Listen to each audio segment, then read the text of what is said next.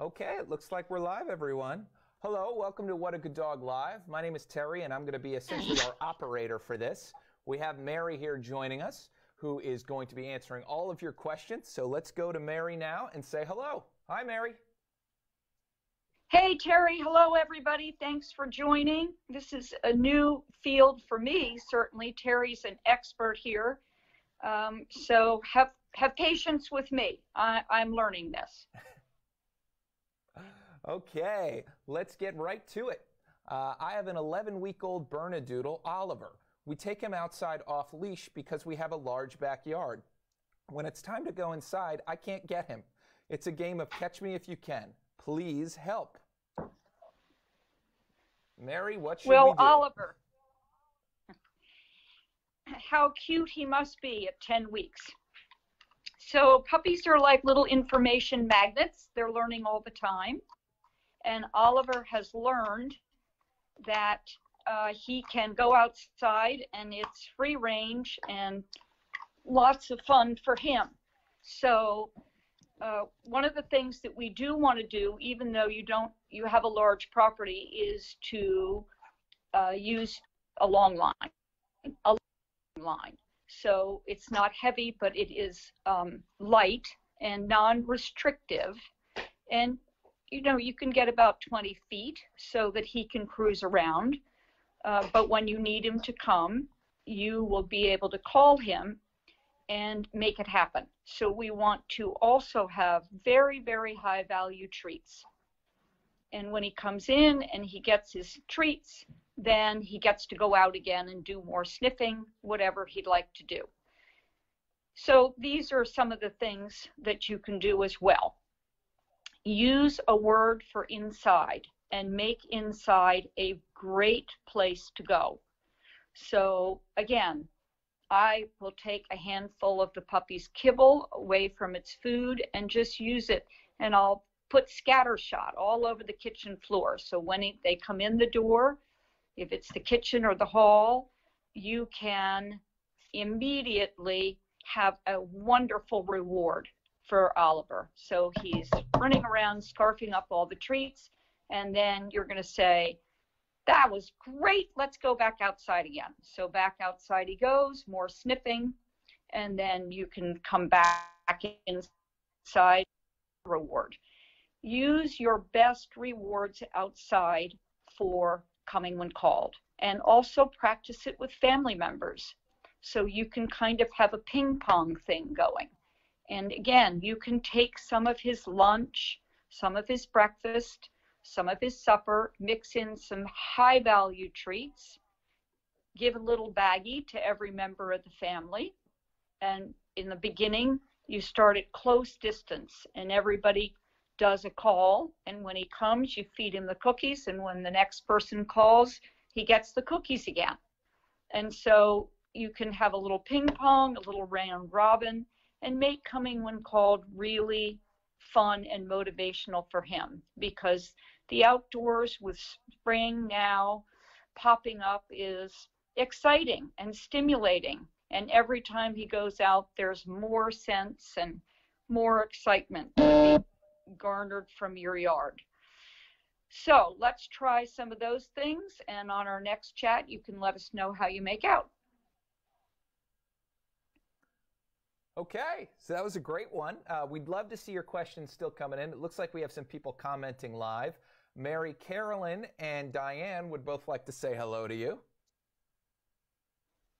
Well, hello, Carolyn, and hello, Diane. Okay, and let's move on to our next question. So this one actually comes from a dog, and he says, any tips on how to keep me entertained while the humans are now working from home during the day? Yes, so this is the challenge, is keeping ourselves, our children, and our dogs entertained in times of confinement for safety. So what we're going to do is actually start to put some things up on the website where there will be activities that you can do with your dog throughout the day. So there'll be enrichment activities. So we're going to put a first one up right after this, I believe. Terry's going to load it up. And you'll be able to go to that. And then we will continue to post games that our trainers have done to help get you and your dogs through this challenging time. In the meantime, we will think of things. We'll be showing you scent games. We'll be showing you, again, different activities. So we do find it's. There'll be massage. There'll be you can make creative activities in your house by putting things in different places that they're not used to. Okay, use their meal time as find games. Okay, don't just be feeding them out of the bowl. And you can do these games outside and inside, because dogs are hunters and foragers by design. So we'll take these natural instincts and use them for entertainment as well as food earning. And this helps them pass the time. And also is fun for you to engage in different activities like this. So stay tuned. We will be giving you videos of these activities that you can do with your dog. Fantastic, fantastic stuff. Okay, we have another one that just came in. I'm worried about my dog gaining weight during this time period that we're stuck inside. How can I keep my dog strong and lean indoors? Great question. Okay, so use your stairs as an activity, and you can also do hide and seek in the house. If you have a safe area outside, a fenced-in area, you can do it outside as well. If you by any chance had a treadmill, you certainly can teach your dog to use the treadmill. We have many clients whose dogs love the treadmill, and in fact, if the time of day comes when they think they should have been on the treadmill and they haven't been, they actually load themselves onto the treadmill and give a little demonstration that they're ready to go. So if you by any chance had a treadmill, that is a great thing to do. The other thing also is to use the finding the food. So don't just give it out of the bowl. And again, we'll have activities that you can implement to help with this and give you a little demonstration on that. But finding the food around the house, upstairs, in closets, in different areas of the house they're not used to going to. This is great for helping dogs to stay mentally engaged and physically toned. And be sure that you're not adding additional food.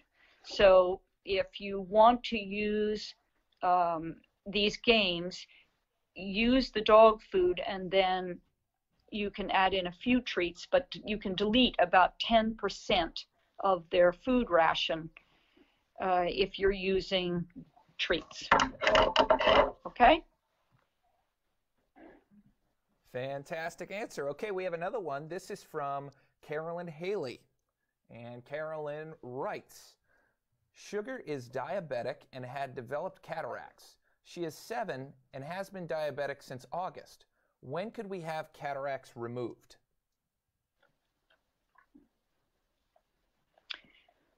Well, that is a question that you really need to take up with your veterinarian. And I'm afraid, given our current situation, that Sugar may have to wait a little while for that surgery. But if you are going to a specialist, the specialist will be able to help you with that on the timing. In the meantime, again, Sugar can use her nose even though she might not be able to see well. So to keep Sugar engaged and feeling positive about life and not depressed because she can't see, use the scent games. Hide her food around.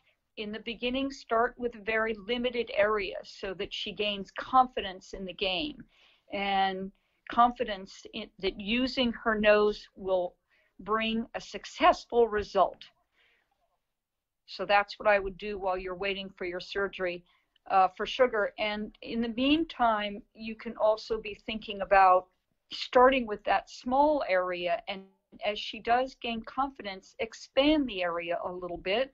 If that feels uncomfortable, just move to another small area and let her learn to hunt around in that area. And again, you can play some of the scenting games with sugar that we'll be putting up. She doesn't need to see for those. She can just use her nose. Hopefully that will be fun for her. Okay, just a reminder, everybody, we are live on Facebook, so you can add in questions. That last question just came in our comment section, so please head to the comments right underneath the live video to let us know what you think. We have another question ready for you. How do I socialize a new puppy when there aren't puppy classes and we are distancing ourselves? This is a very challenging question. It is extremely difficult, and we do have to get creative. But we have to utilize what we have, and you can do this by, again, we will show you in a video some things that you can do, okay? But things like wearing costumes, wear a hat, pull out a Halloween costume, so you look different. Use different things in the house to put in places that the puppy isn't familiar with, okay? If you have a pair of crutches in the house, use those. If you by any chance happen to have a wheelchair. In other words, we're trying with what you can find in your house and around your yard or in your garage, things that the puppy hasn't experienced but gives a concept, okay? So crutches are something that you can hop around on. It'll look a little bit different. Again, being pushed on a chair, or if you have a scooter, a wheelbarrow is another good one. You can also put the puppy in the wheelbarrow, making it, be sure the puppy's secure and safe. This is my friend Caper, who's come in to say hello. Making sure the puppy's safe and secure, so you want to put a nice, comfortable, non-stick rug in the bottom of the wheelbarrow and lots of treats. You might not move the wheelbarrow the first couple of times that you put the puppy in there, but you might just give treats and then take the puppy out. You also should have a second person to make sure that the puppy is secure. Get the puppy used to a bike going up and down the driveway. Get the puppy used to your car moving up and down the driveway. You can put the puppy in the car and go for a drive and get them used to that.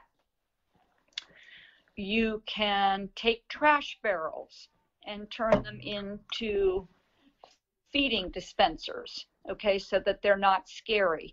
You can turn them on their side and roll them around and keep the puppy at a distance in the beginning and feed them lots of treats. So it's getting creative with what's around the house. You also want to introduce them to sounds that they might not be getting used to, so because they're not out on the street. So drop things, obviously from far away in the beginning and on soft surfaces, because what we want to do is to have them want to come up and investigate the item, whatever that might be, okay? And then it becomes a treat dispenser. So you can do that. You can use a hula hoop. Teach them to walk through the hula hoop. Never force your puppy to approach any of these novel items. Just, if they feel worried about it, use distance as their friend and get them used to it as far away. From far away. You should be using the vacuum cleaner, so they're used to that. You can play catch in the house or outside on your driveway. It's just a question of getting them used to a variety of different things. and going in all rooms of the house. Fantastic. Okay, this one might be a little inside, but Heidi Clayton has written, any thoughts on keeping Ichiban out of trouble during quarantine? Heidi Clayton, that Ichiban is a unique character, and the only thing that I can suggest for you is to get a tank of horseshoe crabs. Ichiban lives in Cape May and loves to go hunting after the horseshoe crabs. So Heidi, my suggestion to you, you get a tank and you fill it with horseshoe crabs, and she gets horseshoe crab watching 3 to 4 times a day, only if she's a very good girl.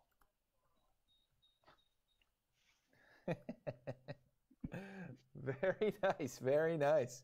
I'm in the middle of typing one right now, but I'll just pose it to you.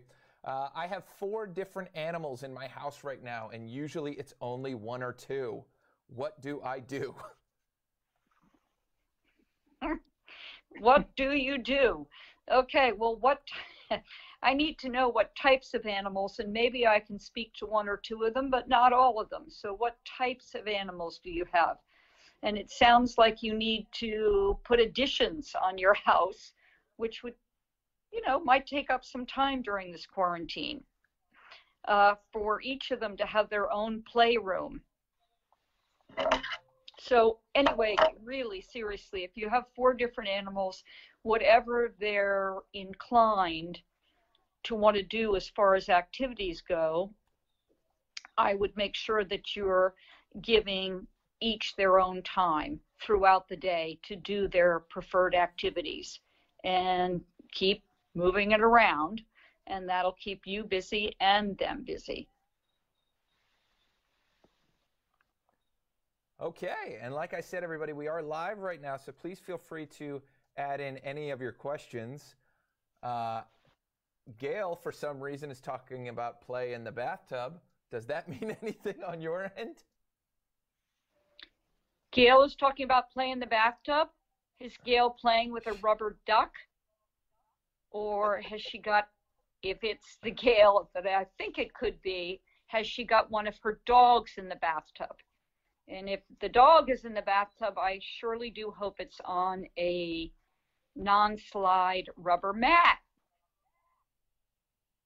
And are they bobbing for apples or treats, or how much water is in the bathtub? What's going on there, Gail? Okay, we got another one from Holly. She asks, we just got our puppy from Heidi, and she's about 13 and a half weeks old. We also have 5 strictly indoor cats. Right now, we're keeping them strictly separated, but trying to work on some slow introductions from a distance. Any other suggestions? Yeah, when the puppy sees the cats, it's got to be a positive thing for the puppy and for the cats. So for the cats to feel comfortable, they have to know that they can get to a safe haven. So that is the most important thing from the cat's perspective. Got to be able to get safe, and got to be able to come and meet this new infiltrator in their house on their terms, not on the puppy's terms. So I would be keeping a leash on the puppy in the house, and when the cats come around, I would just let it happen. And if it gets a little too exciting, you've got the leash on. I also am a believer, because I think it usually works out well for the cats to define the rules. And usually they're benevolent, and a 13-week-old puppy is going to be respectful.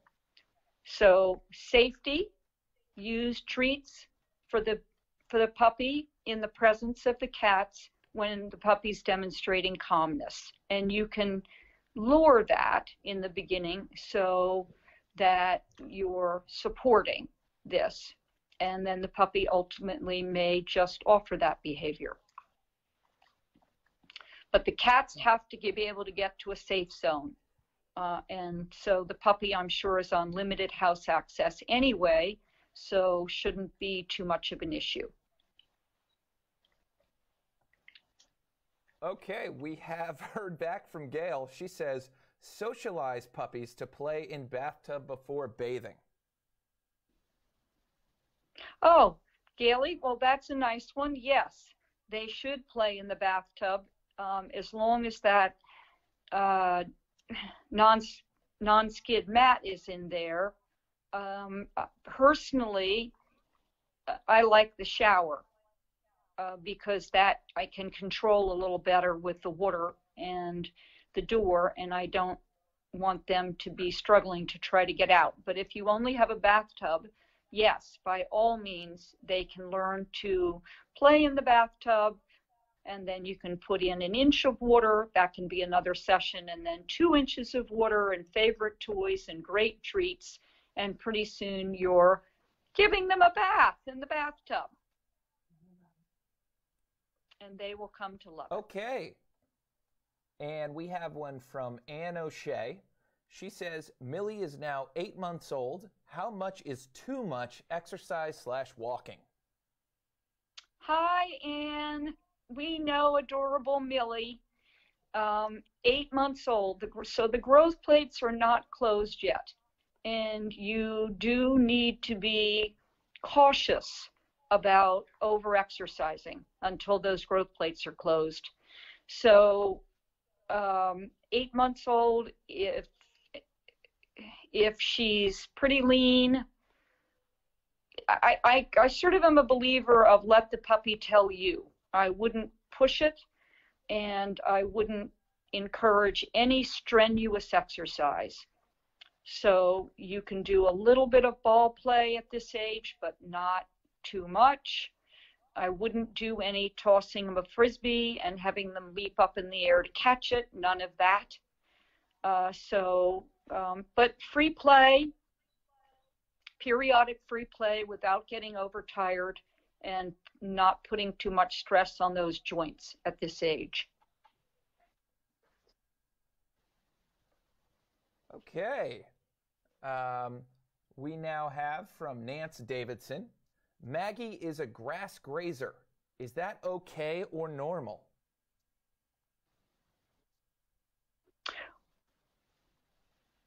Dogs will graze the grass. They will particularly like to graze the grasses in the spring. And in the holistic world, we look at the spring and the fall as the time for a cleanse. And so the dogs actually, when the couch grasses come up, will seek them out if they have access to them and eat them, and will then in fact throw up. And this is part of a normal cleansing process. If anybody has read the works of Juliet de Barclay-Levy, she was a huge advocate and used to grow her own couch grasses so that her dogs had easy access to them.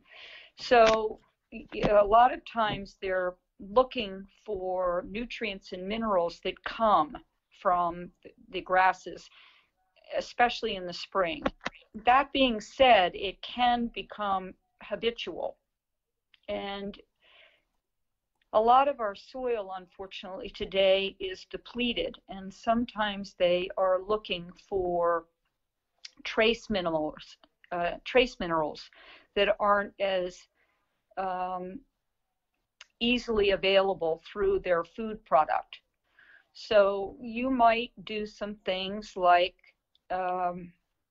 my holistic vet recommends carrot peelings, and you just take an organic carrot and you give them the long strips, and they can have as many of them as they want. Another thing is maybe some green beans, some lightly steamed broccoli might satisfy the craving for the grass. So you could try those things if you felt like it. Okay, this is kind of a funny one, but probably not funny for the person dealing with it. My 100-pound Alaskan Malamute will not stop farting. This is a problem with me trapped inside.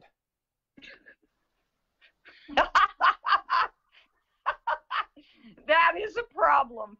That is a definite problem. Well, I would suggest investigating